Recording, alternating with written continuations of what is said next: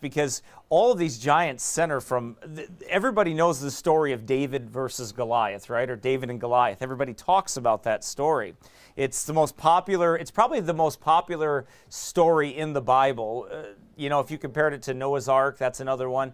But David and Goliath, but there's so many pictures there, and I had to really discipline myself not to preach out that entire chapter because I'm focusing on the giants, but there's so much there that you want to just, there's so much to glean there that you could stay on that for a long time. But I tried to discipline myself because I want to teach you about these giants, because we were talking about them in Genesis chapter 6.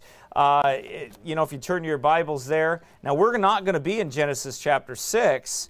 We are actually going to be all over in Chronicles and and Samuel today. And the reason for that is because of the giants show up again. And I think there's some awesome pictures that we need to remember here.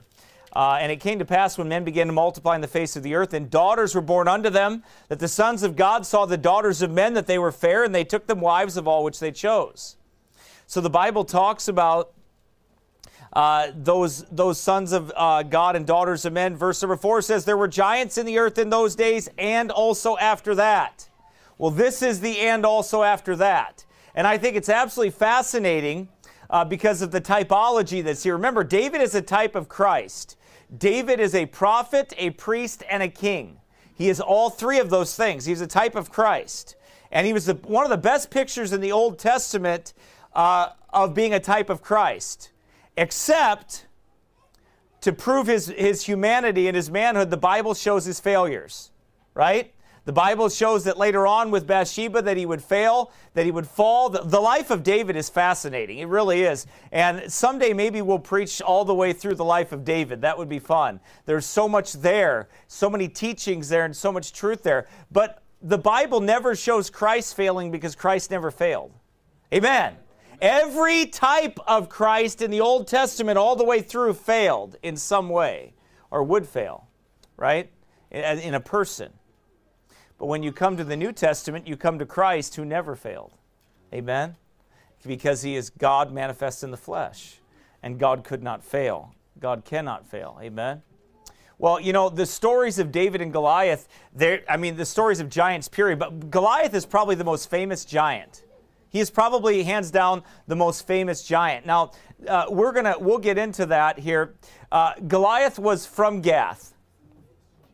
I think that's interesting, and I'm going to show you the scripture for that. Let's pray. Father in heaven, Lord, help us now as we look through the scriptures, as we study this thing of the giants, Lord, and see how these things apply to our lives. Help us to apply these things to our lives. There's so many lessons you have for us. Thank you, Jesus, for them. Amen. Goliath was from Gath. That's important to remember. Gath is mentioned 33 times in the King James Bible, which is another interesting number. Which has to do with that Antichrist, you know, picture, that Antichrist number, the mocking of Jesus, right? That's what that is. That number 33 is a mocking of Christ, right? Christ was here 33 and a third of his life, and then he died, right? He gave his life in the prime of his life. 33 is of a normal man's life is the prime of their life. It is showing that Christ wasn't decrepit. He could have fought them off. You know, he wasn't, Christ willingly gave himself, right? He wasn't a foolish young man at that point or anything like that. He never was a foolish young man, but he wasn't like the world as a picture of that. But it shows that he was of age, that he was in his prime, and he gave his life, right? But the devil and his kingdom mock that number. They like to mock that, just like they mock 13. 13 is the love of God, right? We find that love of God in that number 13, but for the lost, it's their rebellion. You know, and anyway, but Goliath is mentioned also 6 times in the King James Bible. By name, he is mentioned 6 times. Now, there's a history here that's important. Where did Goliath come from? Joshua chapter 11 tells us, right? It shows us right here, Joshua chapter 11, verse number 20. And at that time came Joshua and cut off the Anakims from the mountains, and from Hebron, and from Debir, and from Anab, and from all the mountains of Judah, and from all the mountains of Israel. Joshua destroyed them utterly with their cities. There was none of the Anakims left in the land of the children of Israel. Only in Gaza, in Gath, and in Ashdod there remained. So the history of the giants, Goliath would have been an Anakim. That's where he came from. He's of the descendants of the Anakims, because those Anakims rested in Gath and Gaza. They joined a confederacy with the Philistines. The Philistines hated God, right? Well, who better to have for your champion than a giant that was brought into existence out of hatred for God, right? That lineage of the giants, they hated God. You know, a picture of the natural man also. You know, Goliath, that number 6 is a picture of man and beast, right? That's that mixture. That 666 is a mixture of man and beast together. But these Anakims, they would settle, they would leave whoever was left of them, and only in Gaza and Gath and Ashdod did they remain. So that's where they ended up moving to. So see, that's why people ask about post-flood, pre-flood giants, all these questions. Who was a giant, who wasn't? Well, these we know for sure. We can trace the lineage of them, right? From the Anakims and how they were near Hebron, and they rested there. Now, here's a map. Right here. Here's Gath right here. Here's Bethlehem, Judah, right around here. Here you have Jerusalem right here. Here you have the Valley of Sorek. Who remembers what's famous in the Valley of Sorek? Who was in the Valley of Sorek? Samson was in the Valley of Sorek. Samson went down to the Valley of Sorek to find a wife, to find a woman. I think it was Delilah he found in the Valley of Sorek. Now remember, the Philistines have always been enemies of God. By the way, God always has enemies. The children of God always have enemies. You always will have enemies. As soon as you were saved by the grace of God, as soon as you were, you are surrounded by enemies. That's your life, and you need to understand that. Some of you have to remember that that's the Christian life. You're given armor not so you can look at the mirror in it and take selfie pictures on Facebook with it, right? Not so you can be vainly say, hey, I'm in an army, I've got my uniform, I've got all these things and all that. No, you got armor to fight. You've got armor because you have enemies. You have armor because you're surrounded and there are giants all over the land. And some of you are looking for a vacation and there ain't one here. Your vacation, in that sense, is no vacation from spiritual warfare. And you say, sometimes it feels like it's so ramped up. Well, of course it is. How can grace be tested if grace is never tested? No, you don't understand, preacher. My faith is never supposed to be challenged. I'm never supposed to have giants come after me, and I'm never supposed to feel inferior. And I'm never supposed to have all those, I'm never supposed to look around and feel like a grasshopper in the land. I'm supposed to be the giant, and I'm supposed to feel mighty, and I'm supposed to feel great. No, you're supposed to trust God. You're to put your armor on because you're in a fight.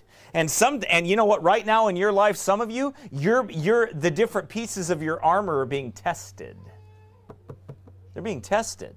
Those different pieces of it. So, maybe you're equipped with one portion of that armor, but maybe some of the others you're not. So then in the fire, those other portions of that armor are tested. You know, David's faith was tested constantly. Okay, here's another thing I want you to think about. David being a picture, a type of Christ.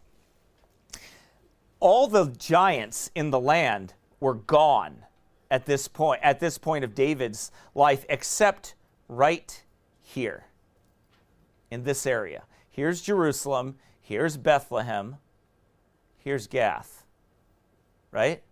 So all the giants are gone. But Joshua never finished destroying all the giants. They rested over here with the Philistines, right?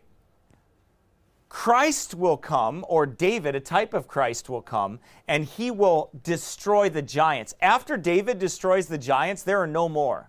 They are eradicated. They are done. They are gone with. They are done with. And we'll talk about that at the end. But that's a picture for you. That means that you and I, all through our life, we're gonna face giants. Like, you're not going to get out of that. You're not going to get out of having your faith tested. It must be tested in the fire. Over all doubts, over all fears, over all trials, over all tribulations, over all heartaches, over all pains, over all sufferings, and eventually death, which is the final. Brother Scott, Brother Gary Long, Pastor Gary Long, a pastor down in Springfield that passed away last year. He went home to be with the Lord. It's funny. He left me, before he died, he left a couple booklets that were from Brother Wolliver, who was his publisher. And he put my name on them, and he said he wanted me to have those. And she got a hold of me, and I didn't get back in touch with her. Brother Scott did get in touch with him down there, and we got them sent to us.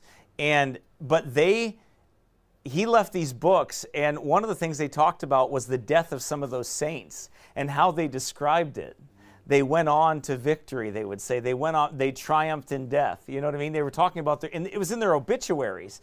They said they were sad to see them go, but they finally triumphed in death. But death is a triumph for you and I. It's victory. It's not defeat. When we die, when we draw our last breath here, that's not defeat. Oh my, that's victory. That's victory. Amen.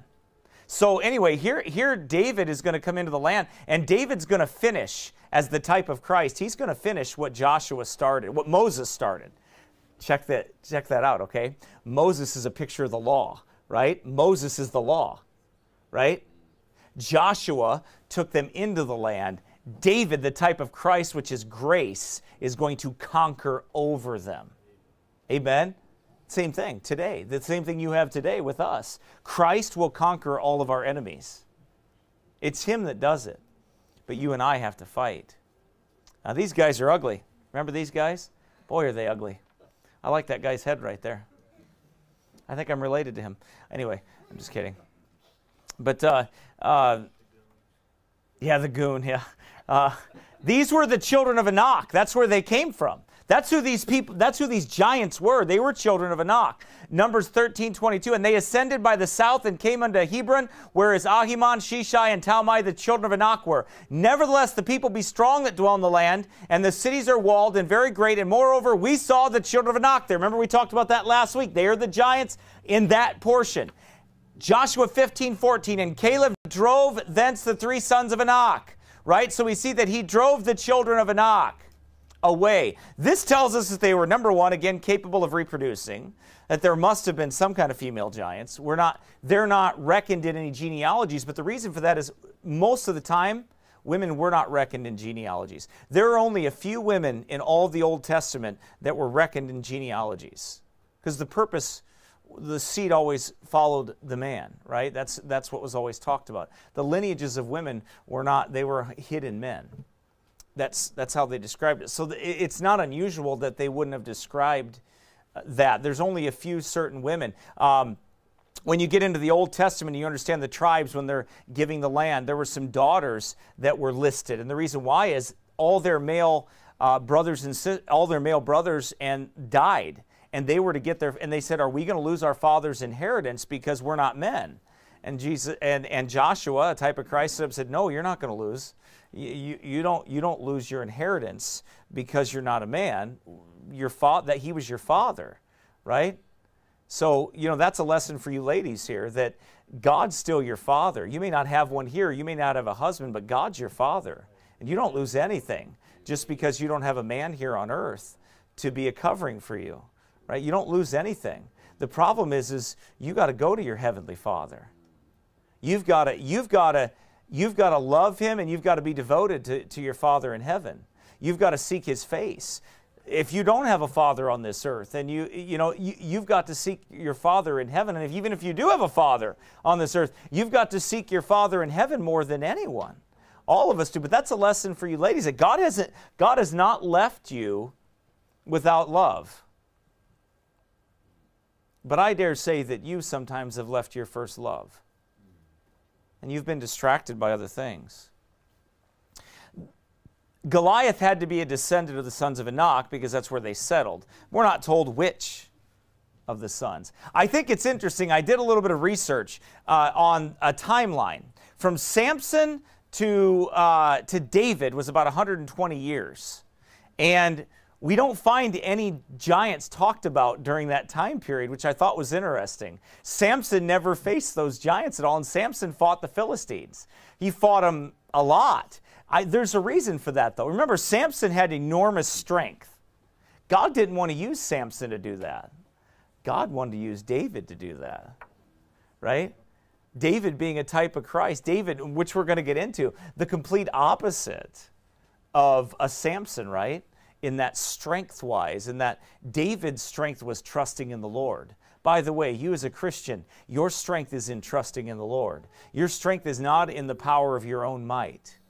It's not by might nor by power, but by God's Spirit. It's God's Spirit that gives, remember, it's God's Spirit that gives us strength as a child of God. If you're going to face any warfare in this Christian life, if you're going to fight the giants, right, if you're going to do that, then guess what you have to do? You got to trust the Lord. You're going to have to trust God. You're going to have to let Christ be your all. Amen? Now here's this ugly guy again. 1 Samuel 17:4.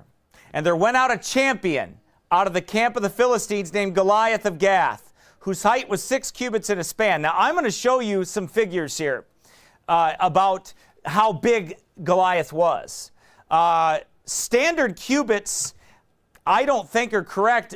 Matthew Henry, as well as a few others, say that they don't believe that they minimize these giants by a couple feet, is what Matthew Henry says. Goliath especially.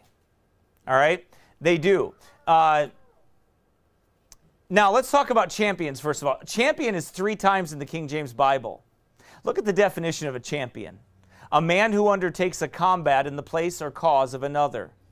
A hero, a brave warrior, hence one who is bold in contest. I think you ought to be careful who you look up to and who your heroes are. You know, this world makes heroes out of every athlete, every muscle-bound freak that's out there, every worldly figure, right? They make out of presidents, out of all these people, they make heroes out of people that really should not be anyone's hero. Right? They make it out of all of these people. Like I listened to some of the things between Putin and the other president over there in the Ukraine, and some of their talk and the things that they said. None of them give any glory to God. They were like, for the glory of Ukraine. Right? Then that's why he's fighting. Right? That's for the glory of men. That's why. Well, we fight for the glory of God. Our warfare is spiritual, not carnal. Our warfare is, they're champions, they're heroes, right? The world teaches children that they ought to look up to these certain people, right? But God doesn't tell us that. God shows us who we're to look up to. And and you should have people that you look up to. By the way, if we were not to be examples to our children, then they shouldn't look. Then why would God tell us to be examples to them? Right. So our children look up to each other, their parents and their family members, right? Amen. Right? That's who your children. By the way, your children. You should have more of an impact on your children than any of this world out there. And you grandparents ought to have more of an impact on your grandchildren. They ought to look up to you and they ought to see faithfulness. Amen. They ought to remember that faithfulness. Amen. That's what they ought to look at. Yeah, we're all going to have flaws. Even David, the man after God's own heart, he had some flaws, right? Yeah. But his manner of life, in general, was something to look up to. Amen. Right? He loved the Lord. And he repented when he was wrong. You children, be careful who you think you want to be like when you grow up. Amen. When you look at the world and you look at what they do and everything else, you be careful. Right? Hebrews chapter 11 shows us the heroes of the faith, right? Those that we're to look up to, right? And then, by the way, Christ trumps all of them, right? Because the Bible, the theme of Hebrews is Christ better than all, right? Amen. But we want to look up. You know what? You and I ought to live our lives. The men in this room, we ought to live our lives where these children have someone to look up to. Amen. Right? We ought to. We're going to fail, but you know what? Children will forgive your failures when you tell them, when you confess them and you repent to them. They will forgive you. They will forgive you. They can't help it. It's how we're made. Most people in general will. Most people in general will. They just honestly will. It's hard for them to resist that. When somebody comes to them humbly, it's hard for them to resist that humility. That's how God made us, right? Total depravity and all. Right, exactly. That's right. It's God put that in us, right? He put that in us to do that. That's how we're made in His image, even though we're fallen, right? And we fell from that. But that's why we need Christ, just like every one of these men needed Christ. The Bible shows you that all these men, as good as they were in any way, all needed Christ. Amen. And just like you and I, right? No different. But we ought to be the men that these children can look up to, that we invest in their lives, that we teach them. And you ladies ought to be ladies that these young daughters can look up to, that they can respect, that they can love and admire and appreciate, that they had godly women in their life that love them. Amen. You mothers, you have to understand how vitally important that it is for you to be the champions or the heroes in your daughters' lives, right? Godly women, right, that aren't ashamed of what they believe, right? Amen? Amen. And a wife, a husband ought to live in such a way that her husband could be her hero and should be. Amen. That's not being vain either. Amen. That isn't. And they look. That's not. That's called being something to be an example. That's why the Bible tells us to be examples. Right. Right? I mean, what does a bad example do? It leads people astray. It hurts people, right? What's a good example do? It leads them to emulate that, to follow that, right? It's not an accident that fathers in the home and mothers in the home change the way the children are raised. That's right. That's not an accident. Right. It has an impact, right? That God did that. That's because it's God's way, right? And now and your duty now, if you didn't live like that, is to do it now. And to invest in the next generation to help them do it. Amen. See how this is going to go too long? That's how it happens. I keep preaching through these notes. And look at this ugly guy. Anyway, he's one of the most famous guys. His name is Dwayne Johnson. They call him The Rock. And I put this in there on purpose because he's a type of Antichrist. He is what the world wants. I mean, he has more Twitter followers than anyone. He's the #1 person, right? He has hundreds of millions of people that follow him and emulate his life. And to me, he's like a sod, to be honest with you. I think but he calls himself by a few different names, right? He calls himself the people's champion. Well, he does emulate what the people want. That's what they want. They want somebody on steroids, somebody that's jacked up like that, somebody that lives their life like that, right? Somebody that emulates who they are. That's a modern day Goliath, if you will. That's a modern day champion. He calls himself the Rock when Jesus is the Rock. Amen. Right? He calls himself the people's champion, which is Antichrist, which is Goliath. That's the people's champion, right? That's who that is. That's who he was. He calls himself the Great One. Jesus Christ is the Great One. He calls himself the Brahma Bull, which is, by the way, a picture of that Baphomet Antichrist. I mean, you can't get any more. He might as well wear a shirt, I'm the Antichrist. Everything that he emulates, but that's what's popular. Yeah, right. That's what the world wants. Yeah, logic would tell you he wouldn't be able to drum up half a dozen followers on Twitter. Right. Who would even care? But there's hundreds of millions of people that follow him. And he's worth $500 million. Right. Right? He's like a modern day Goliath. That's what the world wants. That's what the world is going to choose over Christ. Yes. That is what they're going to choose. That's who they're going to choose. And we'll show you that in the life of David right now, when David faced the giants, right? Consider the description of David versus what you just saw. So here's what you just saw. Not him. Him, right? Here's a big guy. Looks like Andre the Giant, right? Then you have what was said about David. And we'll get to a few verses about that. But he says, "Thou art but a youth." That's what Saul said to him. I mean, the Bible calls a stripling.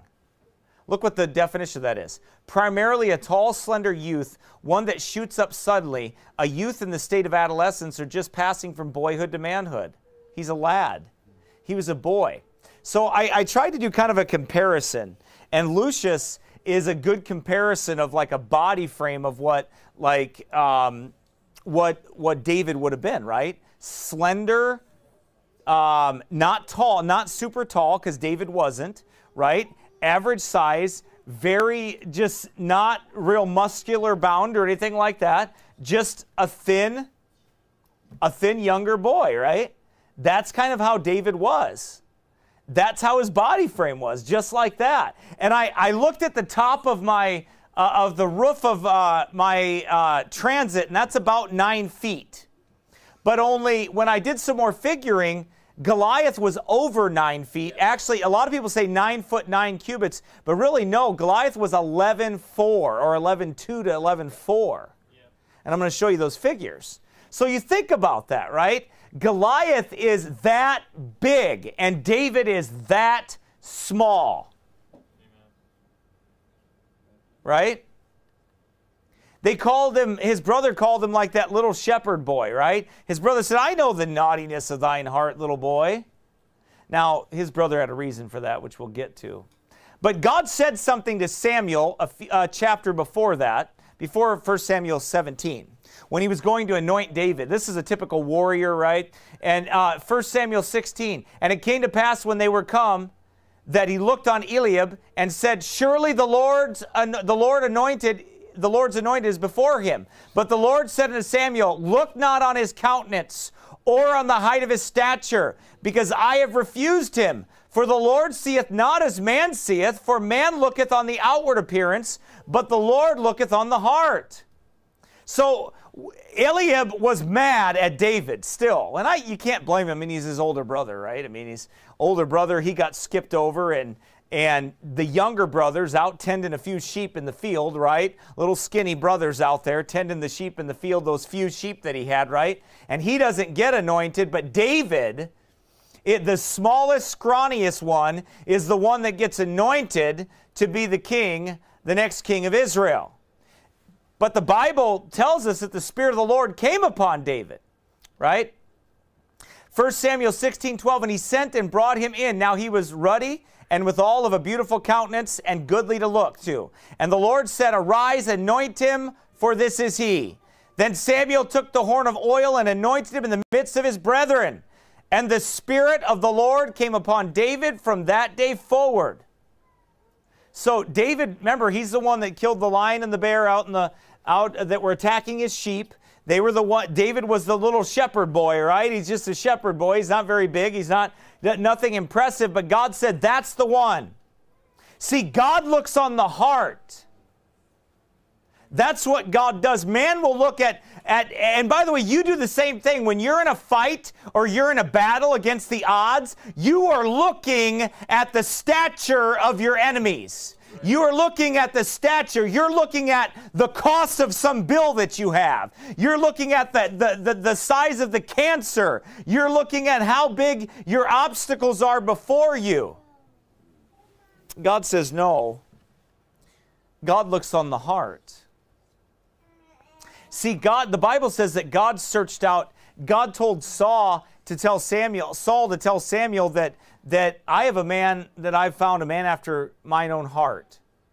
And you're done, Saul. You're done. I'm not going to any more deal with you. And God didn't. And God rejected Saul because Saul rejected the Lord. Right? So God sends Samuel to go anoint. God told Samuel was in a really depressed mood because of Saul. I mean, he wept all night. And he said, how long are you going to weep? Get up on your feet and get down to, take your horn and anoint a horn of oil and go anoint a king of one of the sons of Jesse. Now, by the way, David was the 8th son of Jesse. 8 is that number of regeneration of new things because God was getting ready to do something new. And David, being a type of Christ, was going to fulfill that. David was going to rout out the giants. He was going to destroy them. He was going to finish them, right? And that's exactly what he did. You know, oftentimes heroes are not how you imagine them to be. You imagine a hero, you imagine in your mind what Hollywood movies and other things promote as heroes. You imagine someone big and muscular. You imagine someone that is mighty themselves and all those things. But heroes are those like we find in the Bible.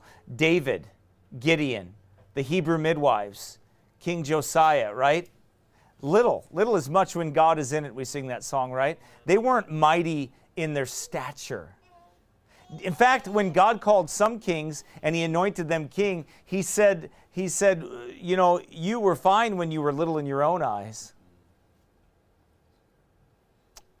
Right? When you knew you couldn't do anything. Guess what? You were fine in your spiritual walk too when you were little in your own eyes. When you're humble, you're fine. God's going to take care of you. But as soon as you get proud and arrogant, as soon as you believe like it's your duty to do everything and it's because of something in you that's so great, right? As soon as you get that way, then God's going to humble you and show you that it never was in you. Like it never was you. It was always me. That's how heroes really are. God makes heroes. God likes to take the despised things of this world and he likes to take them and have them defeat the giants. That's what he did with David. He likes to take, remember, Saul is head and shoulders over everyone in Israel. But David's heart was bigger than all of them. The Apostle Paul's appearance, remember him? The Apostle Paul's appearance and his speaking ability was contemptible, right? People said, he's not much when you look at him. Right? He wasn't much to look at. Now, there's a description that's given. Goliath, like we talked about, is mentioned. His name is mentioned 6 times. We talked about 6 being the number of man and the beast, and Goliath is that type of Antichrist. We talk about his helmet. We talk about his bronze-scaled coat of mail, which we're gonna show you some figures on that. His sword, his spear, his greaves to protect those legs, right? Because he's tall, right? So if he doesn't have something on to protect those legs, he can get chopped down, right? Real easy, or easier, a target, that is. But he didn't protect the one spot, right between there. That one spot, right? Why? Because that's how God works, that one little spot right there, right? He had armor for everything. Man, he was covered with everything. But without Christ, you're not covered. Without the Lord covering you, you're not covered. Amen. Amen? You never will be. Here's the tail of the tape. He was 6 cubits in a span. 9.9 feet tall is what the average people say. I believe he was bigger than that. Okay, I believe he was 11.4, and I'll show you the figures that Matthew Henry talks about. Right? But still not as big as Enoch, I don't believe. I believe those sons of Enoch, I believe Enoch and those others were bigger than him. I think years went by, and I think they probably, like everything else, they got smaller, you know, their stature, their years, and everything else. Not as tall as his giant relatives, I believe. I believe Og, king of Bashan, was bigger than that.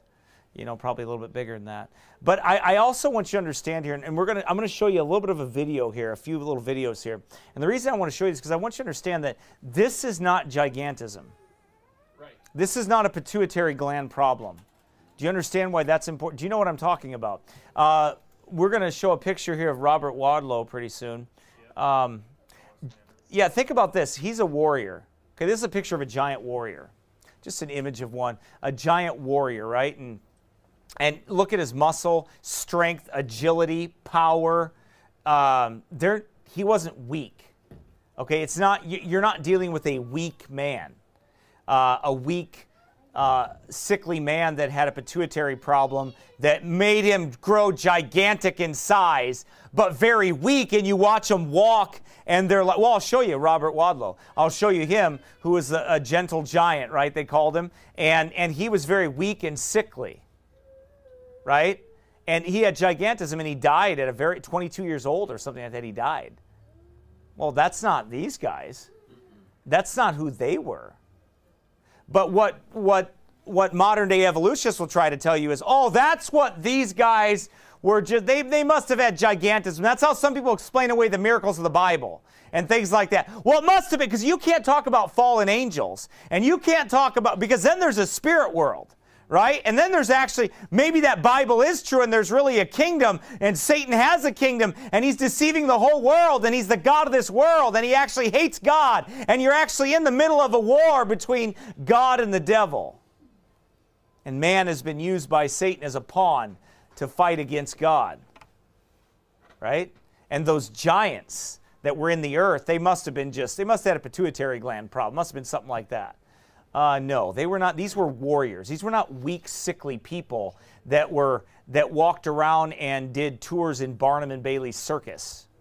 And I'm not being unkind to Robert Wadlow. I'm just saying that's who he was. He was a very nice man from everything everybody said, you know. But that's what he was. He was very sickly and weak. These men were warriors. They were out on the front lines of battle and they hated God. And they killed many men, and people were deathly afraid of them, which I'll show you a reason why in a second. Matthew Henry says about his size, he said about Goliath, he says his prodigious size, he was of the sons of Anak, who at Gath kept their ground in Joshua's time, and kept up a race of giants there, of which Goliath was one, and it is probable one of the largest. He was in height 6 cubits and a span.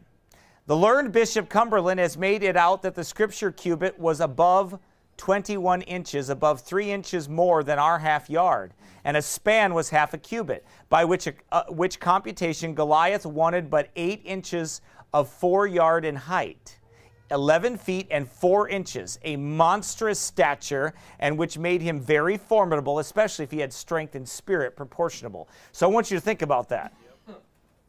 You think about a man like, you've seen pictures, some of you of Andre the Giant and different people like that, big girth, wide man, huge man, he was 7'4".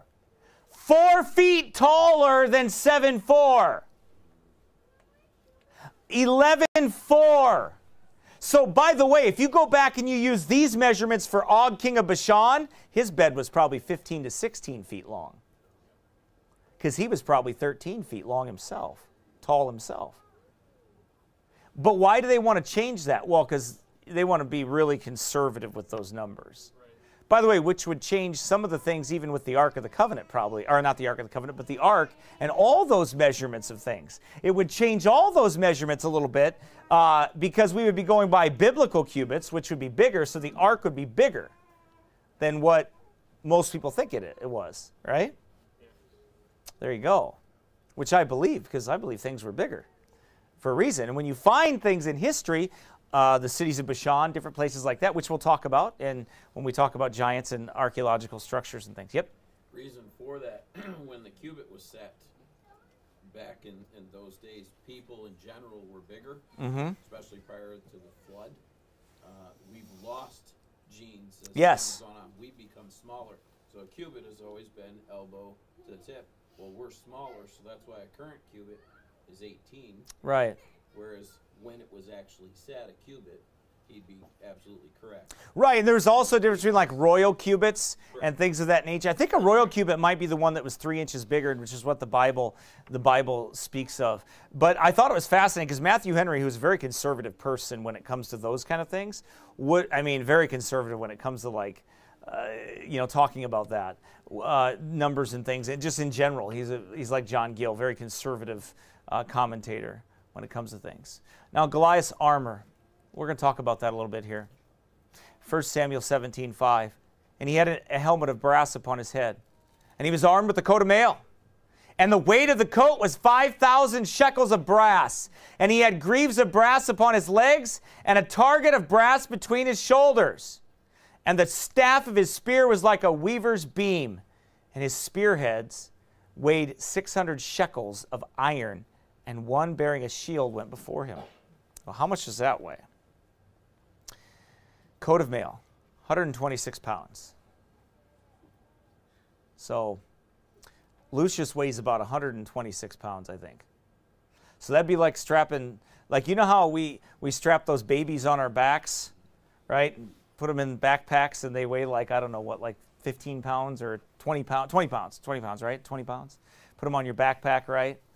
Put them on there and you strap the baby, you're going climbing on mountains. Well, that'd be like me strapping Lucius on my back and carrying him around like that up mountains, right? That's what his coat of mail weighed. 126 pounds. That's what some boys weigh, right? Some young men weigh, right? 126 pounds. His spearhead, 12 to 15 pounds. Throw one of those around. Ouch. Right? Here's another, just a coat of mail, just to give you an idea. That's kind of, it was a protectant, right? It was like a breastplate. It was a protectant for them. He had on also a target. By the way, this is the Creation Museum. Somebody made this for them. It's a depiction of Goliath's spear. How tall it would be, how big it would be. So look, here's an average man, 6'1", probably 6 foot, 6'1". Look how big that spear is. Could you imagine that? Right? He's carrying that spear. So he says like a weaver's beam. Right? Whew. Throwing that with the tip of that weighing 15 pounds. Could you imagine 15 pounds coming at you with that spear hitting you? What's an average one weigh? Like a pound or two maybe? You know? Yeah. This is 12 to 15 pounds and the height of it. And here he is holding this, right? He's just carrying this off into battle. And you're standing in the valley of Sorek, or in the valley there. You're standing there, and on the opposite sides of the valley, you know, they're in between the valleys, the valley on each side. And here's Goliath screaming at you, you know, and his voice. I'm going to try to show you. We have a little bit of something that will give you an idea, but it's not somebody screaming, but it's somebody talking. The depth of the voice. Because you have to understand something. When you and I are the size that we are of average human beings, right? Average size, our voice is equipped to the size that we have. So the bigger someone is, the deeper their throat is, the deeper the decibels go, right? The deeper their voice would be. And their chest cavity is so much larger and bigger that they have more room to scream. You ever seen like those big singers, and they're big men, right? And they have wide chest, and they sing and they just bellow it out. Well, imagine an 11-foot giant with a chest like this wide, right?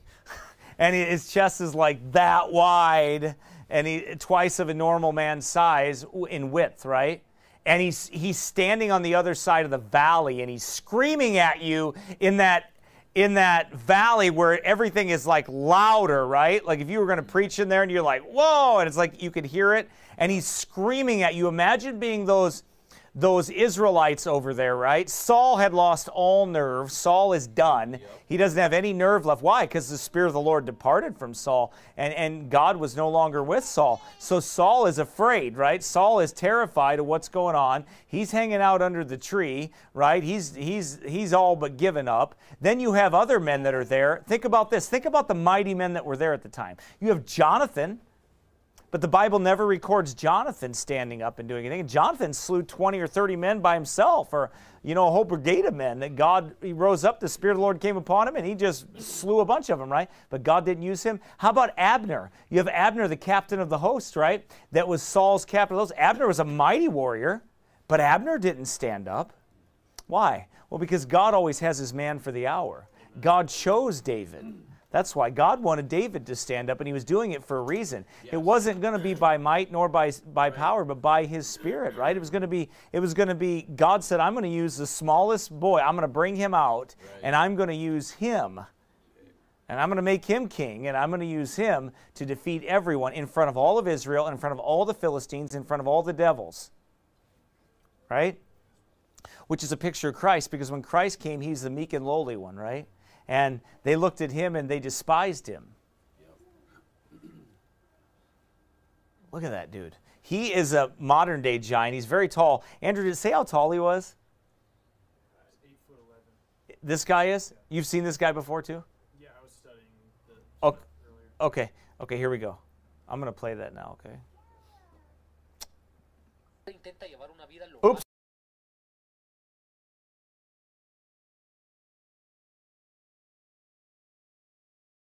Intenta llevar una vida lo más normal posible. Aquí en la casa pongo la mesa, quito la mesa, doblo la ropa, la reparto, la ropa que está planchada, la reparto, ayudo mucho a mi mamá, cuido a mi abuelita. Javier mide 2 metros con 35 centímetros, por lo que necesita una cama especial.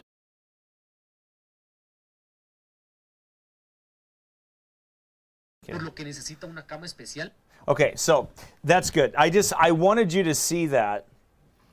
I wanted you to see that because, or listen to that, because it gives you an idea of the depth of the voice.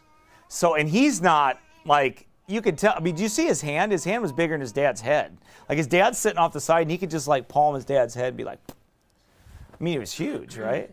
Just humongous. Well, anyway, the point is that that guy was a sickly guy. You know, he's in a chair, he's not that well, right? But listen to the voice, it's really deep. Now imagine a warrior, one that's a fighter, and one that's like screaming across that valley at Israel. I mean, honestly, I mean, it would make any man want to like pee their pants in fear, right? I mean, you would just be like, oh my goodness, what was that? Just hearing that. David comes up on the scene and he's like, David could probably hear it for like, what is that noise? You could hear it bellowing. Like you hear how, okay, you hear how street preachers can be really loud. Like Paul's pretty loud, right? Paul can be pretty loud. And Jeremy Saunier is one of the loudest street preachers I ever heard, right? Very loud, and their voice echoing off stuff. You could hear them off across buildings and everything like that, right? Imagine this guy screaming at you with that deep voice, and he's mad, and he hates God, and he hates them. It's terrifying. I mean, it would be, I can understand why they were afraid, can't you? Thunderous. Yeah, because it's like, yeah, it's like thundering out. Very frightening.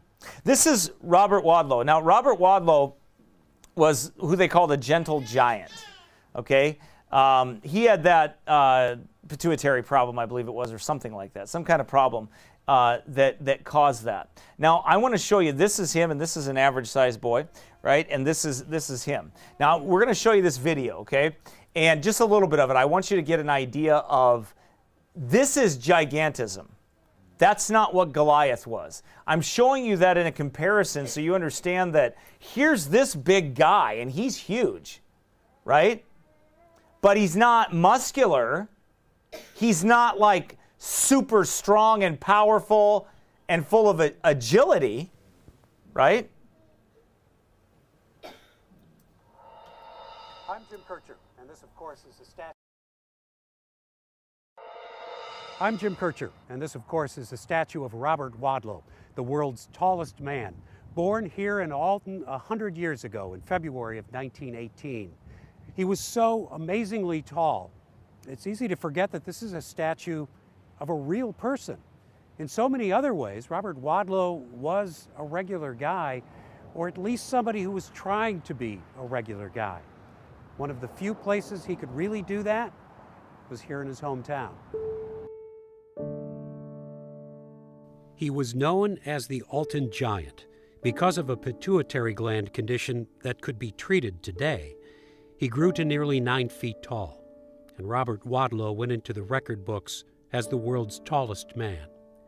But he died at the age of 22, so for most of his life, he was a growing boy. Wherever he went, here he is at age 15 with the YMCA group at the Chicago World's Fair. He couldn't help but attract cameras and crowds, which then became his job with St. Louis's International Shoe Company. He traveled from town to town, shoe store to shoe store. But he did consider it a job. He considered it a full-time job. His title was Field Representative for International Shoe. Tim Leone produced a documentary about Robert Wadlow's life in 1991. He tracked down the photos and the films. He interviewed those who had known him. And he talked with us about what he found. And just look on YouTube. There's nothing bad in it. It was fine. But anyway, it was good. It talks about his life and everything and all that good stuff. But you can see the difference how he was very sickly. So that kind of person, if he was screaming at you or whatever and you saw that, you would just run up and you would just smack him in his knees and he'd be dead. I mean, if you were a vicious guy, you would take a sword and you would run up on him and you would chop his legs off. You would just break his kneecaps. That's what you would do. What's that? He wouldn't be their champion. No, he wouldn't be their champion because he'd be too weak, right? He really wouldn't be. So, but Goliath wasn't like that. Goliath was a warrior. So 11 feet tall, 11'4", and a fighter, and hated God, right? 1 Samuel 17:8. And he stood and cried unto the armies of Israel and said to them, why are you come out to set your battle in array? So think about this. In that deep voice, he is screaming this across that valley. And he didn't do it for just one day. He did it for 40 days. Imagine some of you're in the army, right? You're like Garrick's age. So you're in that army. And here's this guy across the way, and Saul is like being like, man, I'll do anything for people if they'll just go kill that giant. Somebody's got to kill that giant, right? But he said, why are you come out to set your battle in array? Am not I a Philistine, and ye servants to Saul? Choose you a man for you, and let him come down to me. When Saul and all Israel heard those words of the Philistines, they were dismayed and greatly afraid. Before Saul was hewing oxen and chopping them up and killing them because the Lord was with him. By the way, that's your life too. If you're not walking with God, and if you're walking in the flesh, you're not going to be able to face the giants either. The smallest things will discourage you, and you will leave the plain path of duty when you're not walking in the Spirit, when you're not seeking God's face. The things that you would conquer before, you will find that you will not be able to conquer at that time, right? Like Samson, and he wist not that the Lord had departed from him, right? That's the same thing. That's the same thing that happened. Same example of that, right? But they were afraid. I mean, I could imagine being afraid when they're screaming across the valley. That beast is screaming at you. But in comes David. He comes on the scene, right? Unlikely that David would, be the one to take him out, right? A boy like David, right? We sing that song, Only a Boy Named David. Who sang that song? Anybody know that? Yeah, Only a Boy Named David. Do you know that song, John? You do? John knows it, right? We're going to talk about those 5 smooth stones at the end, but we'll save that for them. David's a type of Christ, so he comes to take a pledge of his brethren. Turn your Bibles there to 1 Samuel chapter 17. I want to show you something here real quick. And verse number 17. And Jesse said unto David his son, take now for thy brethren an ephah of this parched corn, and these 10 loaves, and run to the camp to thy brethren, and carry these 10 cheeses unto the captain of their thousand, and look how thy brethren fare, and take their pledge. A pledge is a debt that is owed. David was sent by his father to pay it. Did you know that? That's a picture of Christ. Jesus was sent by the Father to pay a debt that we owed, that we could not pay. David's brethren were in war. They were in war, and when you were in war, at that time, Israel did not pay their soldiers. So when you went to war, you had to find a way. If you needed food, if you needed things, you had to get a pledge, or you had to borrow it from somebody else to pay for it, right? That's how you had to do it. Well, Jesse had his 7 sons, or his 3 oldest sons or whatever, were off to war, and he says, listen, go to your brethren, take them some food, take them some cheese, take them some bread, and then go find out if they owe any money. And if they owe it, pay it. Right? That's a picture of the gospel. Right? Because you and I owe a debt, and God sent his son to die on the cross for our sins and to pay our debt for us. Right? And he did. He said, you owe a debt that you cannot pay. Right? And Jesus came to pay it. But naturally, like when Jesus came the first time, his oldest brother despised him for it. They despised him. 1 Samuel 16:28 is the reason why. We talked about that. His eldest brother heard when he spake unto the men, and Eliab's anger, that's supposed to be 17, sorry, was kindled against David, and he said, Why camest thou down hither? And with whom hast thou left those few sheep in the wilderness? I know thy pride and the naughtiness of thine heart, for thou art come down that thou mightest see the battle. You little naughty boy, go back to your sheep. David said, What have I now done? Is there not a cause? I preached on that a few years back, well, a lot of years back, 10 years back probably. Then I preached it again a second time, I think. But David said that. What have I now done? Is there not a cause? Look at you all. You're all running around with your knees knocking and shaking and afraid. You don't even want to fight, and the enemies of the Lord are out there, and they're ready to devour God's people. And this whole Philistine up here, this ugly giant, this beast, is up there, and he is defying the armies of the living God. Is there not a cause? See, God raises up a man. God sends a man to do those things that others won't do. You know, there are men that God sent from unlikely sources, you know, unlikely places a lot of times, and he raises them up to speak on things that others don't like. Just like in our case, in the churches, modern day apostasy that is going on, very few want to talk about it. Yep. Very few want to deal with their independent Baptist brethren that are teaching things that are perverse or not following the scriptures or have sold out and have done those things, and very few. But God raises up some men to do that, to challenge that narrative and to say, you know what, that's not in the Bible at all. Amen. To challenge the things that are going on. And the answer is there not a cause? Amen. David said, what did I do? Notice David didn't rail on him. David didn't return railing for railing. He just said, is there not a cause? Isn't there a reason? You know, isn't there a cause to go to battle? When David talks to Saul, right? David's tired of it. He says, there's a cause. I'm going to go talk to Saul, right? I'm going to go tell Saul, I'm going to go fight this Philistine. I'm going to go fight this giant. I'm going to kill him, right?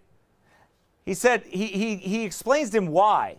Look at what reason David uses here. He says, thy servant slew both the lion and the bear. And this uncircumcised Philistine shall be as one of them, seeing he hath defied the armies of the living God.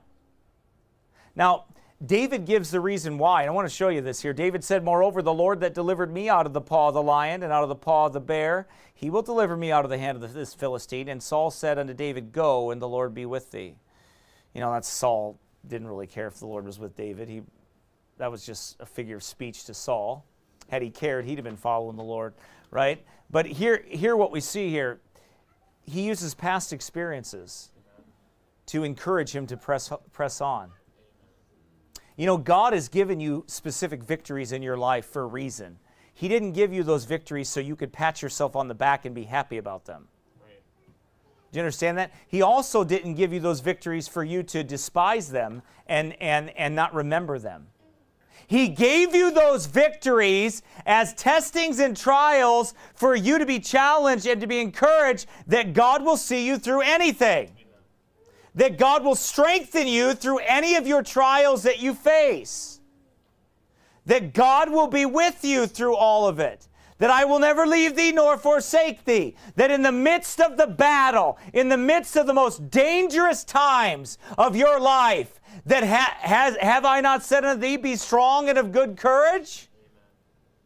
Amen. That you are to fight. You're not to run from those giants. God didn't deliver you from this world and deliver you from hell and damnation and your own flesh for you to run from the challenges that are before you. He called you and he equipped you, and when he saved you, he gave you victories in your life. And it's a crying shame that you ignore those victories, that you count them as very small in your eyes, and you don't praise God for them, and you don't think on them, and you're not encouraged by them, and you don't draw the encouragement that you need from those victories. Look at where you're at right now.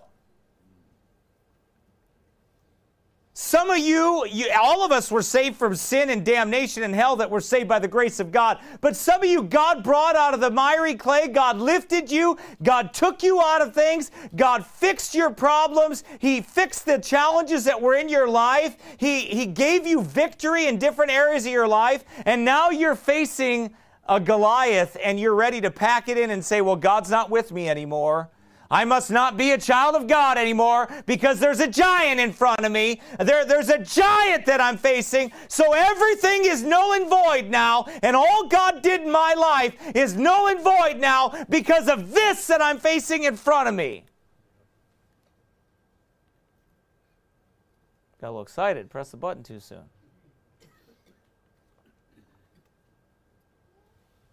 But that's the truth, isn't it? We so easily forget all the good that God does for us, all the great things that the Lord has provided for us, how He's cared for you, how He's fed you. How vain do you have to believe to look back and say, well, I must have did all that myself. It must not have been the Lord. Why? Because you're facing a trial and it's challenging your faith and you're going to say, well, it must have just been me. Really? You're going to take credit for that? Because you know the thing that scared me the most through all my depression, anxiety, and everything else? That I would dare look back and I would say to God, well, God, I must have did all this and you must not have been with me. I couldn't say it. That was the one thing that God brought me down to when I was on the ground on my knees was, are you going to take credit for what the Holy Ghost did in your life? No, God, I'm not. Not even out of fear, I'm not. I believe you, God, and I believe you did it all. You saved my soul. You changed my life. You made me a new creature. You filled me with your Spirit. You called me. You equipped me, and you've kept me. And I'm not about to take credit for that. Amen. And that's the place you have to be. That's the place you have to understand. You don't take credit for that. What did David do? David said, moreover, the Lord that delivered me out of the paw of the lion. It's the Lord that delivers. Well, I just can't get past my own failures. Well, you don't have to. See, God gives victory over your own failures. You need to acknowledge them and you need to trust God through them. You don't have any right not to trust God. Amen. See, you're bought and paid for with a price. You don't get to go your own way and do your own thing. You don't get to think your own way. You get that? You don't get to do that. You don't, that's not, you're already bought and paid for. You don't get to do that. And you definitely don't get to accept defeat. You do not get to do that. God's people are more than conquerors, and they draw from their past experiences of grace that God has shown in their life. What is David giving credit to himself? He said, man, I'm just an awesome warrior. No, he said, David said, moreover, the Lord. Look at that, the Lord. You think maybe in your trial right now, God's trying to get you to acknowledge Him? Amen. That God wants you to acknowledge Him and how He gave you victory and how He is with you and how your focus is on you and it's not on Him. And that seems to be the problem over and over again, is that the focus always comes back to you and what you can do. And God says, no, but I'm the one that delivered you. I'm the one that called you. I'm the one that equipped you. I'm the one that saved you. I'm the one that did that. Right? I'm the one that saw you through that.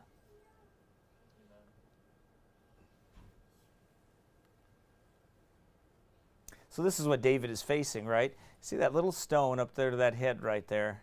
Isn't that amazing? Only God could guide such. Only God could do that. But that's the point, isn't it? Isn't that what God's trying to tell us? That's the point, that it's God that guides that. It's God that does that. The impossible is what God does. It isn't what you do. It isn't what I do. It isn't what we're able to do. It's God that does the impossible. It's God that enables us to do that. 1 Samuel 17:40, and he took his staff in his hand and chose him 5 smooth stones out of the brook and put them in a shepherd's bag, which he had, even in a scrip, and his sling was in his hand, and he drew near to the Philistine. You know, David had armor that Saul wanted to give him. He said, here, David, take this armor and you wear it. And David's like, I can't wear that. Why? I've not proven it. That's not what God used to give me victory. By the way, the world and your friends and even others will try to give you things to help you to be victorious. They'll try to give you all kinds of ideas, all kinds of thoughts of where your victory is going to come from. But you need to go back and remember where it did come from. Amen. That's what God showed me. You know, you don't need all these other things. You don't need all those things. No, when you're little in your own eyes, I gave you victory. There wasn't one enemy that could stand before you. There wasn't one that I allowed to defeat you, right? And he took his staff in his hand and chose him 5 smooth stones out of the brook and put them in a shepherd's bag which he had, even in a scrip, and his sling was in his hand. And he drew near to the Philistine. And the Philistine came on and drew near unto David, and the man that bare the shield went before him. And when the Philistine looked about and saw David, he disdained him, for he was but a youth and ruddy and of fair countenance. So Goliath looks at him and says, and the Philistine said to David, am I a dog, that thou comest to me with staves? And the Philistine cursed David by his gods. Well, actually, yeah, you are. You're a dead dog. You just don't know it yet. You're about to die. Yes, you are a dog. You are a beast, and you're about to die. Right? That's what the Philistine said to David. Am I a dog? What do you think? I'm going to play fetch with that stick? What do you think I am, a dog, that you're going to come at me and you're going to fight me with your stick? He says, yeah, you're just like the lion and the bear. You're no different. By the way, it's God that delivered out of the hand of the paw of the lion and the bear, right? It's God that does that. It's God that delivers you too. Amen. And the Philistine said to David, come to me, and I will give thy flesh unto the fowls of the air and to the beasts of the field. He says, so he's huffing and puffing right now, right? That's how Satan's when they're closest to defeat, that's when they're yelling the loudest. Right? That they're going to destroy you, they're going to do this to you, they're going to do that to you. Come to me, he said, I will give thy flesh unto the fowls of the air and to the beasts of the field. Then said David to the Philistine, thou comest to me with a sword, and with a spear, and with a shield. Look at this. But I come to thee in the name of the Lord of hosts. Amen. Look where David said, I come to thee in the name of the Lord. You're not going to defeat Satan unless you come in the name of the Lord. You're not going to win over your battles in life unless you're doing it upon the authority of the name of the Lord. Amen. It's in God's name we conquer. It's in Christ we conquer. Amen. Right? There is no victory outside of Christ. If you're trying to strum up victory some other way, if you're trying to get some light in the darkness and you're trying to create your own light, it's not going to work. It won't work. You won't be able to do that. If you're trying to spark a flame yourself, it won't work. It's Christ that's the light of the world. He's the one that lighteth. He's the candle, and he keeps the candle lit. He's the one that does that. David said, I come to thee in the name of the Lord of hosts, the God of the armies of Israel, whom thou hast defied. See, when the enemy's the Lord, this big giant here, 11:4, he's defying God, and he's screaming like a crazy beast across that valley. And David's like, all right, it's time to go. It's time to fight. Right? Screaming loud. And it came to pass when the Philistine arose and came and drew nigh to meet David, that David hasted and ran toward the army to meet the Philistine. Imagine David running out and running towards that army. Imagine him doing that. You know, here's this small little boy, right? This slender young man compared to this mighty man, right? And he's running across that field, down inside there, right to the battle, hitting it head on. He's not turning around. There's no armor for the back. He has his gospel armor on. He says he has the name of the Lord, which is the armor of the Lord, right? And he has that on, right? So David hasted and ran toward the army to meet the Philistines. So here it is. You got to understand something. All of Israel is watching this at this time. They're all the battlefield. The king's out there. They're all watching. All eyes are on there. By the way, just like the end times, when Jesus is going to return and he's going to put down the Antichrist beast system and he's going to destroy it once and for all, that new world order, he's going to crush it and he's going to destroy it. All the world will be watching, right? All eyes will be on that, to see that. And David comes down, a type of Christ, and he comes right down there in the midst of all the enemies. David is in the midst of all of Israel, who's wondering, man, how's this going to work? Right? Who the king is there, right? King Saul. Then you have all the Philistines on the other side that are absolutely sure that this giant is going to absolutely destroy David. He is going to absolutely just annihilate David, right? But you notice the type of warfare that David has, right? David has a stone, right? David doesn't have, he's not girded with all the swords and all the armor and everything. He's not David is girded with the name of the Lord, right? That's really what he has. And he has these stones. That's what he has to fight with. David, he hasted and ran towards the army to meet the Philistine, and David put his hand in his bag and took thence a stone and slang it. Right? Just a stone, and smote that Philistine in his forehead, and that the stone sunk into his forehead, and he fell upon his face to the earth. Now you have to understand something. It didn't just hit him and bounce off and hurt him. That stone sunk into his forehead.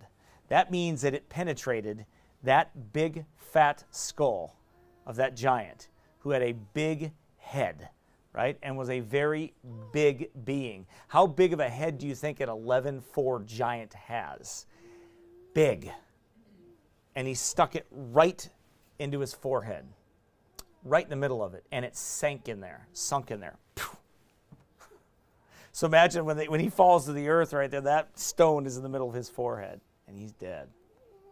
He is dead. He hit him in his pineal gland. Yep. He did the Benny Hinn slain in the spirit, right? Smacked him a good one, didn't he? Right in the middle of his forehead, right? And down he goes, right? Right there. Imagine, here's the armies in the back thinking, oh, we got this. Here's that big old spear that's twice the size of David, right there in the middle of the forehead. You know, those that follow the Antichrist will be marked in their forehead, won't they? When people are slain in the spirit, they get slain in their forehead, don't they? So all these Pentecostal meetings, that's what they're doing. They're all hitting people in the forehead, right? They say there's a serpent in their belly, right? And they got to get the baby out. They got to wake the serpent up. The serpent's coiled down and hanging down in there. And they got to get the baby out and all kinds of other things like that, right? Revelation 14:9 tells us, and the third angel followed them, saying with a loud voice, if any man worship the beast and his image and receive his mark in his forehead or in his hand, the same shall drink of the wine of the wrath of God, which is poured out without mixture into the cup of his indignation. And he shall be tormented with fire and brimstone in the presence of the holy angels and the presence of the Lamb. You know what? If you're not saved by the grace of God here today, that could easily be you. Right? The Bible says all the world's going to wonder after the beast. All of them are going to follow the beast. Just like they all wondered after Goliath when they saw him. And they're going to all wonder after the beast. They're going to follow the beast, right? Whose names are not written in the Lamb's book of life, right? Who are not saved by the grace of God, who have not repented and put their faith and trust in Jesus Christ alone, right? They've not turned to Christ and trusted him as their Lord and Savior, right? That there was a time when they came to Christ and they believed on the Lord Jesus Christ, right? There must be a time when you've repented. You know, there's only two kingdoms in this world. There's the kingdom of Christ and the kingdom of Antichrist. There's the God of this world, and then there's God in heaven that reigns above all. There's the King of Kings and Lord of Lords, right? There's Jesus Christ who died on the cross for sinners and who was buried and who rose again from the dead, right? That in him you might have life and you might have it more abundantly. The gospel is so simple, and that from a child. Thou hast known the Holy Scriptures, which are able to make thee wise unto salvation. Amen? That from a child, right? That if you believe on the Lord Jesus Christ, the Bible says thou shalt be saved. The gospel's not complicated. There's only two kingdoms. Which one do you want to be in? If you desire to be in the kingdom of the Lord, then you trust Christ as your Lord and Savior. You believe the gospel of Jesus Christ. You repent and put your faith and trust in Christ alone for salvation. Amen? And then the Bible says you're saved. For whosoever shall call upon the name of the Lord shall be saved.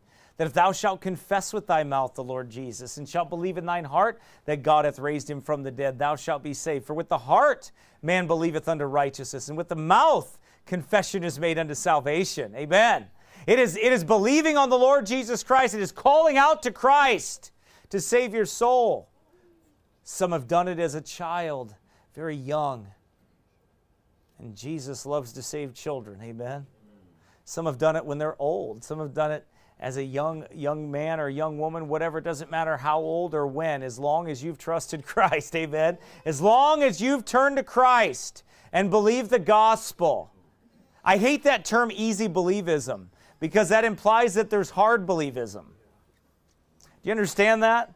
I believe that the gospel is repentance toward God and faith toward our Lord Jesus Christ. Right. The only reason why you can believe is the Holy Ghost of God shows you you're lost. And He shows you to cry out to Him and to believe the gospel. None of us could believe on our own accord in that sense. God was searching for you long before you searched for Him. Amen. You believe that, don't you? Right. Man, I do. I don't take credit for that. No, it's because I was a very spiritual person and I was looking for God. No, I'll tell you what, God tapped me a long time ago and told me I was a lost sinner. Amen. He loved us first. That's right. He loved us first before we loved Him. Amen. Amen. That's the gospel. That's the death. You know, the gospel is very simple. It's the death, burial, and resurrection of Jesus Christ. It's calling upon the name of the Lord to be saved. Right? That's going to be different for everyone as far as how that comes about and when the Lord does that in your life or when that happens, right? When you called upon the name, that's going to be different. Some people it's going to be they were educated, they were saved at a young age and they heard the gospel at a young age and they trusted Christ as their Lord and Savior. That's what we want for everybody. Amen. That's my goal. That's why I'm here, amen? To see you saved young and to know Christ your whole life and to serve Him your whole life. But if not, the gospel comes to those that are older, right? Those that are older, that have had a life of sin and wickedness before God, and they saw their need for the Savior, and they trusted Christ as their Lord and Savior. Amen? Saw their need as a lost, hell-bound sinner, deserving to go to hell, right? I always tell people you can't be saved until you know you're lost. Amen. Right? You have to know you're lost. You have to be shown that, right? Many of you were shown that one day. The gospel is preached to you, and you realize, wow, that's me. God's talking to me. God's telling me that I'm the one that sinned against Him. I'm a sinner and guilty before God, right? And the Bible says that whosoever shall call upon the name of the Lord shall be saved, and they trust Christ as their Lord and Savior, right? There's no age requirement there, amen?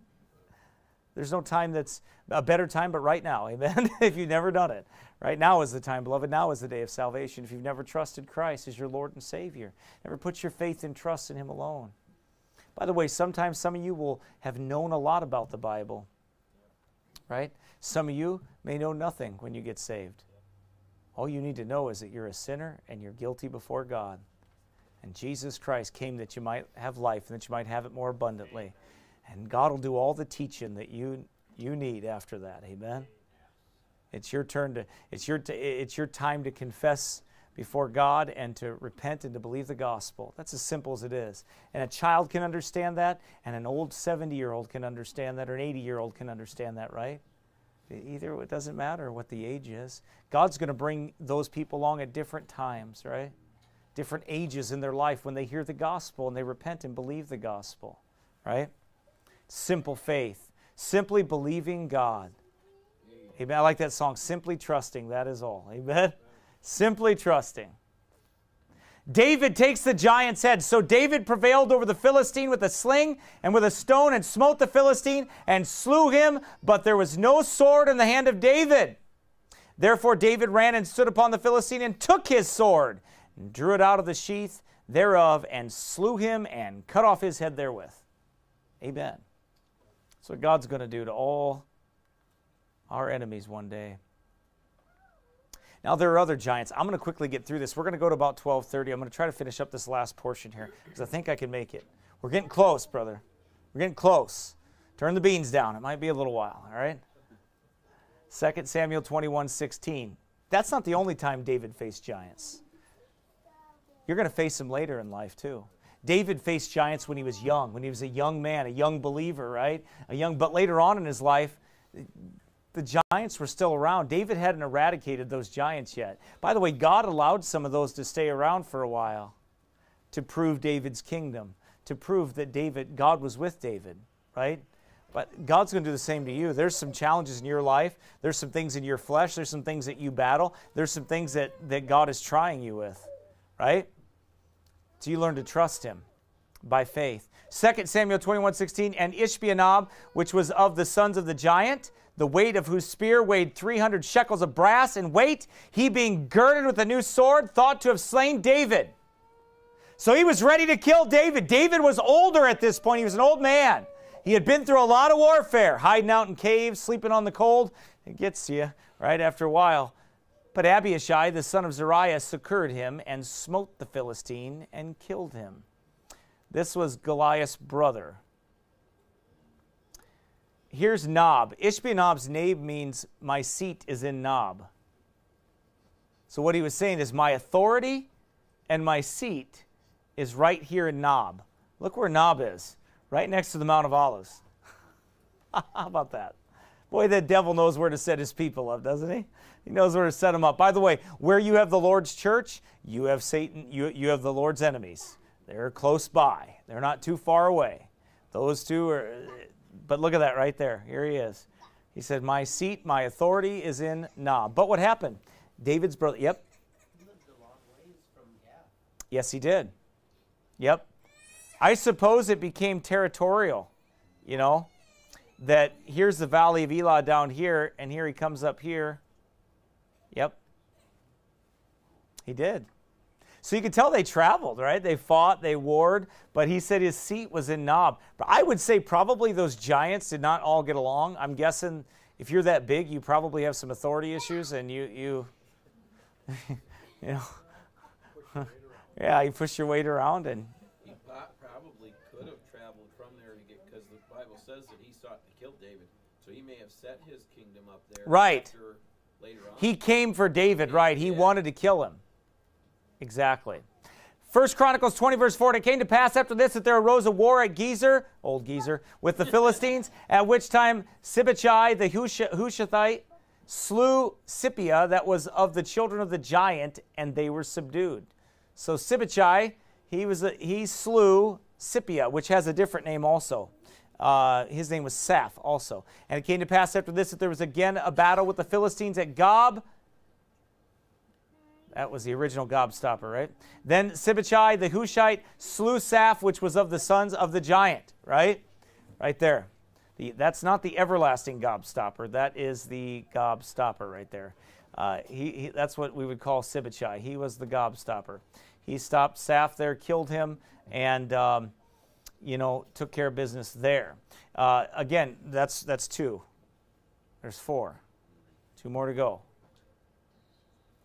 That guy's mad. This guy's going to kill him. Was that two including?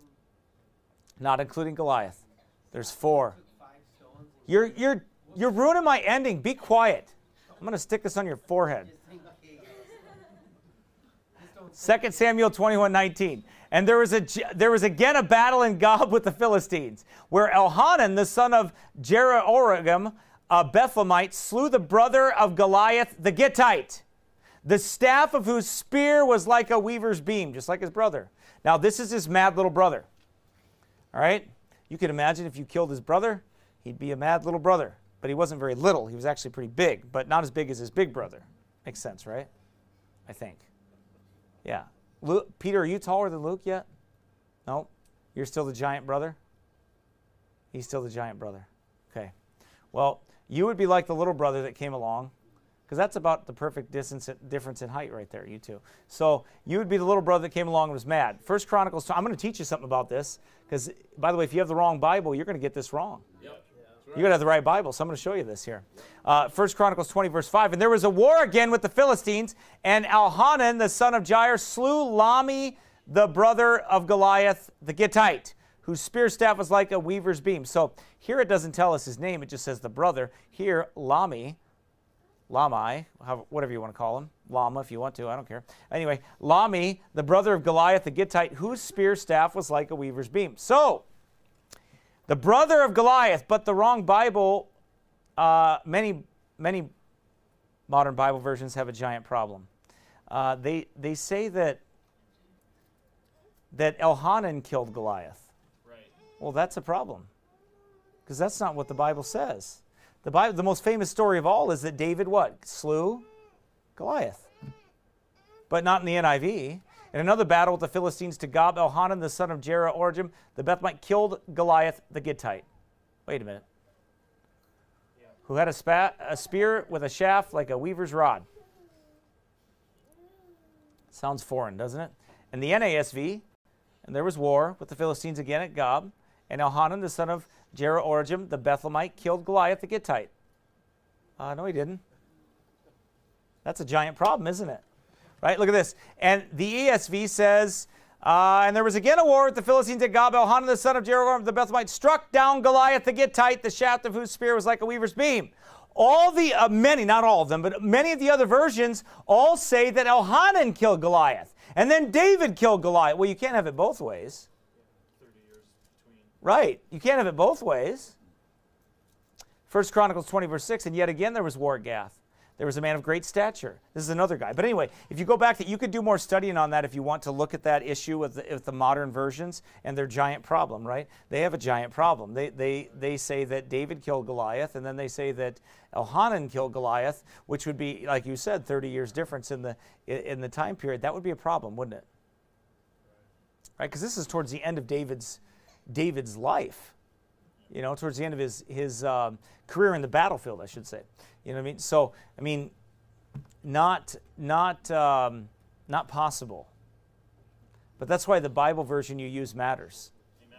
It matters because you have an authority issue, right, with that problem there. So that's why we hold to the King James Bible, right? It's the inspired, infallible, perfect Word of God, and we still believe it. And by the way, some people say that, well, well, they say that was in parentheses, or they say that was added by the translators, right? But it has been in other manuscripts, right? And they'll say things like, oh, older manuscripts or other manuscripts, they'll say things like that doesn't include that, but they added it. Well, I say amen. I'm fine with that. Why? Well, because that's God's book. That's why. And the English will clear up any problem you have with Hebrew or Greek. It really will. You believe that, don't you? I do. See, are you a Ruckmanite? No, I'm not. But I'm a Bibleite. I do believe that. Right? I do believe that the English made it plain and clear right there. And I really, maybe some of you guys are really smart. Some of you guys are really smart. So you could probably read Greek and Hebrew. You probably could, but I can't. So I'm just dumb enough to believe what God says in English. I'm not smart enough to believe you. You know what? Because first of all, I don't have any older manuscripts. I don't have originals either. I don't have those. So I couldn't tell you what the originals say. But by the way, neither could they, because they don't have one either. That's not a fair argument. But anyway, so that's the problem they have. They have a giant problem, don't they? 1 Chronicles 20, verse 6, and yet again there was war at Gath. There was a man of great stature, whose fingers and toes were 4 and 20 and 20, 6 on each hand and 6 on each foot, and he also was the son of the giant. But when he defied Israel, Jonathan the son of Shimeah, David's brother, slew him. The Bible says these were born unto the giant in Gath, and they fell by the hand of David, by the hand of his servants. Look what it says. These 4 were born to the giant in Gath. They fell. David had 5 stones, right? Goliath and his 4 brothers, right? He had 5 stones. Say, did David know about those brothers? I don't know, but I know God did. Amen. I know that God did, and I know that God didn't do that on accident. He did that on purpose. Why is that? Some people say, well, David, those 4 were for his other brothers if he came. I don't know that David knew that. The Bible doesn't tell us that David knew that. But we believe God knows all things. Amen. And God set these things up. Right. Right? And no man could set this up. And let me tell you something. This is a picture of your life, friend. You don't know why some things happen sometimes in your life. And you don't know what God is doing all the time. But rest assured, God showed that He knows exactly what He's doing. And that God is going to defeat all your enemies. The last enemy being death. God is going to give you the victory over all those enemies. Over all your trials in life. And God knows the end from the beginning. He knows exactly what's going to happen. This story of David shows us, and when David was to defeat the giants, and that he eradicated the land. There were no giants anymore. They were gone. They were no more. The Bible speaks of them no more. Besides a verse in Job, which talks about he runneth upon me like a giant, which was not in this time period. It was before, in Abraham's time. But we see here that this is symbolism of, and a picture, a prophetic picture of what God was going to do. David's ministry was full of prophetic pictures. Christ is going to come and destroy that final beast kingdom. This is the last time we see the giants. David being that type of Christ, we talked about that, right? David dies a little later on, not much after this, and all the giants were destroyed. They're all gone. You know, only Christ can do that for you. As a saved person, you have a responsibility to trust the Lord. You've got to believe God through all your trials, right? We persevere because we're preserved. But God expects us to persevere. God expects us to continue on. God expects us to continue fighting the good fight of faith and trusting God through all of our trials and believing God that He hasn't changed. God doesn't change. Your feelings may change, your trials may change, your surroundings may change, your physical health may change. You will have, your emotions are going to change, your sorrows may be great, your grief may fill your heart, you may be overcome with sorrow and sadness and everything else. But God is still the same God. He's still the same God that promised. He's still the same God that anointed David and led David to take those 5 stones out of that brook. He's the same God that did that. And He's the same God that is working all things according to His will in your life. Right? The Bible says, work out your own salvation with fear and trembling, for it is God which worketh in you both to will and to do of His good pleasure. You and I work out what He worked in. Amen. And He is continuing to work in. And that He will perform it unto the day of Christ. This is proof positive that when David went the way of all the earth and he died, that all his enemies, all those enemies were defeated. All those giants were gone. And he rid the land of them. That God gave the victory, and the final victory was David's death. Right. That he would pass on and he would go home to be with the Lord and he would be finished. You and I have a short time to prove our love to God. We have a short time to face these giants down, to fight the good fight of faith. We have a short time to do that. By the way, we also, the other thing that I would add is, remember that sword that David had? I think it's interesting that when he talked about that sword, later on that sword that he took from Goliath and he put in his tent, right? He put that armor and that sword in his tent. Later on, that sword would be with the high priest, and David would take that sword and he would use it. He said, "Give me that one, there is none like it." Which is a picture of that, our Bible, the King James Bible, right? Give me that one. There's none like it. There's no sword like it on this earth, right? This is the only one. This is the one, right? This is God's Word right here. This is the inspired, infallible, and perfect Word of God right here. And this is the one, and David knew that, right? And I think it's interesting how there's that challenge there with Goliath about who slew Goliath, right? And the confusion that is there. And say, oh, it must be an error in the Bible. No, it's an error in your brain. Amen. God gives the victory, and God shows that. And you know what? If you'll trust the Lord, He'll give you victory in every area of your life. You've got to trust Him. If you're going to defeat those giants, it's God that gives the grace. But you know what? You and I have to fight. We can't just roll over and die. We got to be up and we got to fight. We got to trust the Lord. Father in heaven, Lord, thank you for your words. Thank you for the truth of them. Thank you for saving my soul. Thank you for your grace in our lives. Lord, be with your children. Please strengthen them. Help them to fight the good fight of faith and lay hold on eternal life. If there be one or two here that we know that are not saved, Lord, that have never come to Christ, that they would trust you today and be saved by the grace of God. Repent and put their faith and trust in Christ alone, His death, burial, and resurrection. Thank you so much for dying for us. Thank you so much for being buried and rising from the dead to give us victory. And Lord, thank you that you'll take us all the way home someday to be with you. Lord, bless the food to our bodies. Bless the time we have together. Thank you for it. In Jesus' name we pray. Amen.